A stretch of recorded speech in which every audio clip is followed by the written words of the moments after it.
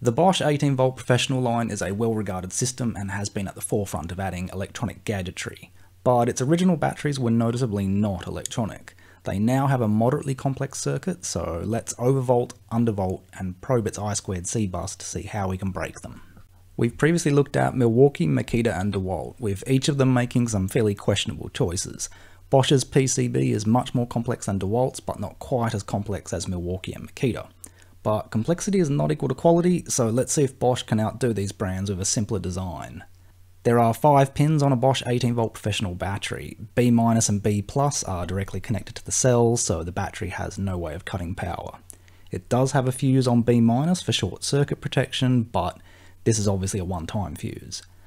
The middle 3 pins are the charger pin, NTC thermistor, and tool pin. As you can guess, the tool only uses the tool pin and the charger only uses the charger pin.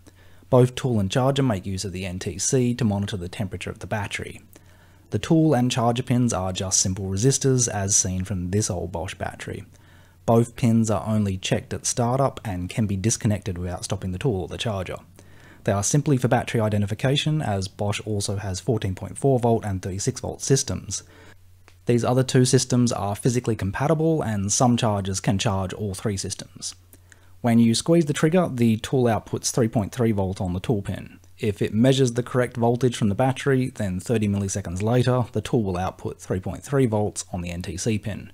If that is within range, then 80 milliseconds later, the tool will start. The acceptable range for the tool pin is between 2.37 and 13.46 kiloohms.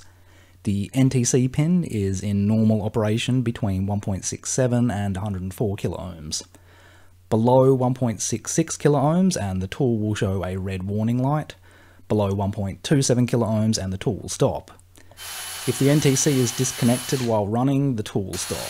The tool pin, however, can be disconnected after the tool has started and the tool will keep running. The tool also stays active for 5 minutes after the trigger is released, and if you start the tool in this time period, it won't check the tool pin. It will also monitor the NTC every 10 seconds in this active state. After 5 minutes, the tool then strangely brings the NTC pin high again, and then 5 seconds later, the tool goes to sleep. Low voltage protection is entirely in the tool. 14.82V is the minimum for the tool to start, and is also the cutoff voltage when the tool is running. The tool runs for about 5 seconds after dipping below 14.82V. There is no individual cell monitoring during tool use, which is disappointing. I discharged a cell down to 1V and it was still letting the tool run as the total pack voltage was above 15V. 15V is a very conservative voltage cutoff. Most 18V systems cut off at 12.5V, and Milwaukee and Makita go even lower on some of their batteries. So the lack of individual cell monitoring isn't a big deal, unless Bosch aren't balancing their cells. You are balancing your cells, aren't you, Bosch? Charging seems to be done by overall pack voltage as well, as there's no communication between the battery and charger. It charges at 3.8 amps up to 20.3V, then the current starts dropping. At around 20.4V and 3 amp charge current, the LED changes from a fast blink to a slow blink. At about 20.67V, the LED goes solid, indicating that charging is finished, but it's still actually delivering 0.8 to 1 amps of current. At around 20.74V, you can hear the relay in the charger open and charging current stops. Whilst Bosch does not do individual cell monitoring in discharge, they fortunately do have it during charging. If any cell goes above 4.225V, then the battery open circuits the NTC and the charger stops. It's over 4.25. Ooh, something happened then. Something happened. 4.24. So they definitely have a transistor on the NTC circuit that can be used to signal the charger or tool to shut off. It's a bit disappointing that they don't make use of this when on the tool. To test for balancing, I made one cell 0.2V higher voltage than the others. I let it sit on the charger for 2 days, then I put the battery through 6 charge and discharge cycles over 6 days, but saw no improvement. I disassembled a broken Bosch battery that was donated to me ages ago by a viewer. From that, I was able to identify the microcontroller and analog front end. They're using an 8-bit 16MHz microcontroller with only 8KB of flash. This is noticeably less powerful than Makita and Milwaukee's, but it's still more than enough for a battery management system. I was also lucky that Bosch were kind enough to add test points for the I2C comms, so I didn't have to scrape silicone off my working battery. When you pull the trigger on a tool, it starts with what I call the main sequence, then it puts the analog front end into standby mode, then does the main sequence again. When you release the trigger, it just puts the analog front end in standby mode. There are no comms when the tool is running, just on trigger pull and release.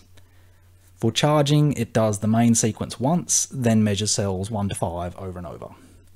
Looking closely at the main sequence is where things get a bit weird. It starts well by reading some voltage offsets, gains, and the event register, and then it measures cells 1 through 5. But then they measure the cells again, but this time only cells 1 through 4. Then it writes settings, gains, and clears the event register, which really should have been done at the start. And then it goes and measures the cells for a third time, but at least it measures all 5 this time. You might have noticed I skipped over a few messages, and that's because I wanted to save the best for last. The first one is turning on balancing for cells 1, 3, and 5. This is good, right? Someone is finally balancing their cells. The only problem is that 1 millisecond later, they turn all balancing transistors off. Then, after measuring the cells, they turn on balancing for cells 2 and 4, then 1 millisecond later, turn them all off again. At first I thought this was bonkers, but now I think there's a method to their madness. By turning on cell balancing for 1 millisecond, they're putting a small discharge current through the cells, which might help to identify bad cells. Although I would have thought a better way to do this would be to measure the cell voltages, then do a short discharge via the balancing MOSFETs, then measure the cell voltages again to compare. In any case, it looks like Bosch is joining Milwaukee and Dewalt in the Hall of Shame of brands that don't balance their cells. Overall, there isn't anything fundamentally wrong with Bosch's BMS design, they've just, like everyone else, made some poor choices. A battery management system should have the following features, although it seems that power tool brands don't care about cell balancing. There's no correct way to do it, and there's pros and cons to which parts are in the tool or battery. Milwaukee and Makita are quite similar in that all the detection is inside the battery, but the tool does the cutoff. Dewalt and Bosch are somewhat similar and are mostly in the tool with overvoltage protection in the battery. Dewalt, however, manages to do everything that Bosch does, but with a much simpler circuit. From what I can tell, Bosch's fancy microcontroller and analog front end don't do anything apart from overvoltage protection during charge, which Dewalt achieves with a simple overvoltage protection chip. Bosch's design has about the same complexity as Milwaukee and Makita, but with much less features. They could improve it quite easily by adding better low voltage protection during discharge. They already measure all the cells when you squeeze the trigger, and they already have the hardware to open circuit the NTC, so that's easy. For charging, seeing as they don't really use the charging pin, they could make this pin give a simple PWM signal so that they could have proper constant current, constant voltage charging. As for balancing, well, it's the same situation as Milwaukee. They've got all the hardware to balance, but they're choosing not to make use of it.